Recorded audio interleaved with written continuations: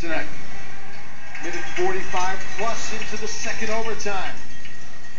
Here's Redick behind the net. Tried to perhaps chip it in off the back of James Reed. Hit the back of the cage instead.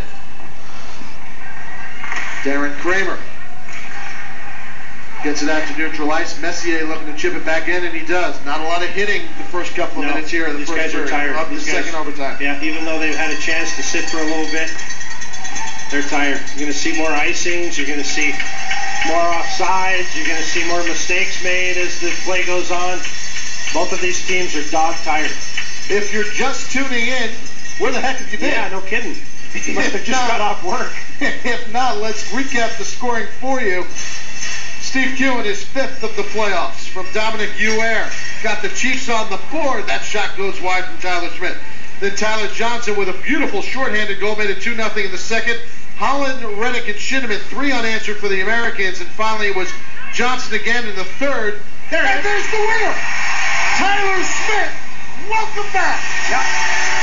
Might have been touched in front, Kevin, but the shot from the point. And it's a brand new series. Just as I finished recapping the scoring, we have another goal. 50th shot on goal for the Americans is lucky number 50.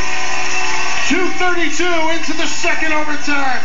The Americans put one past James Reed. They win the game 4-3. Series is tied at 2 as you get another look at it.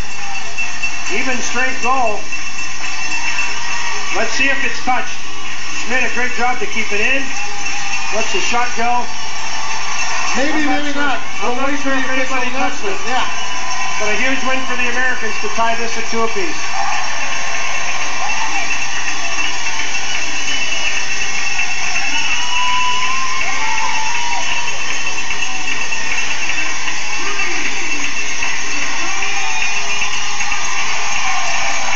Waiting for the official announcement as the crowd here in the Toyota Center cheers.